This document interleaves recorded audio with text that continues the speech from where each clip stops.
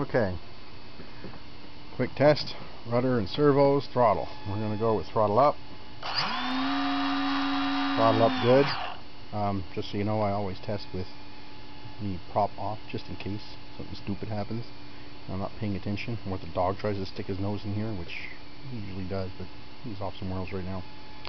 Okay, rudder check. Or not rudder, elevator ailerons. And as you can see, back up a bit. Put it this way.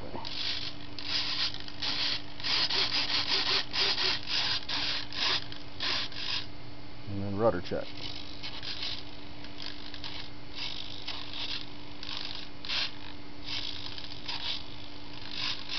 Questioning the throw range. I might have to extend the foam back a little bit in both cases, on the rudder and the ailerons, just to make sure.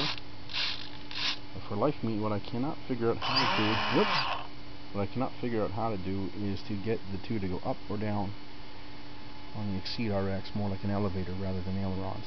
But something else I'm going to have to figure out while I'm stuck here, unable to do anything with this sloshing feeling in my gut.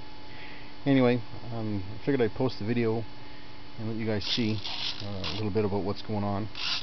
Maybe somebody will have a better idea of what's happening, or maybe a suggestion or two. But anyway, that's basically it in a nutshell. And that's where she stands right now. She's up and running, and as far as I can get it to run, I just got to get my own butt out there to do it, but I'm not quite up to it yet. But anyway.